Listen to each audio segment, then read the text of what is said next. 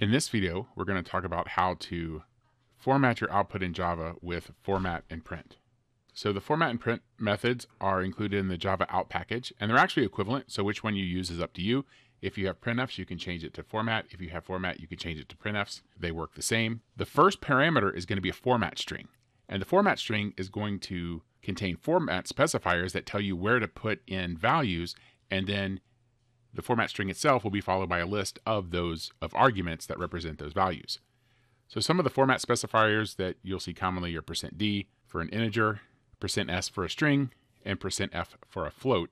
And then also for a float, you can specify the number of decimal places by including a decimal and then the number of places that you want to include. And then also you can have a column width where you specify that immediately following the % that will display the value in a column that's that wide. So here I have a Java program where I have a string, an integer, and a double. And then I'm going to use println to print these out just so that we can see what happens. And you can see it prints out Kendra Sorensen is 13 years old, and then it prints the number. Now I'm going to add a comment here for printf just to remind us what is going on here. Again, I use printf here, but format's going to be the same. But we'll start off using printf. So let's write the same string we had before.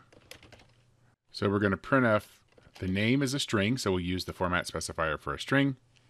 Is, we have an integer, so we'll use the format specifier for an integer. Years old, and then number is equal to a decimal, and let's round that to 2 decimal places. Now, we also are not going to get an automatic new line at the end of this, so we need to put a \n to represent our new line.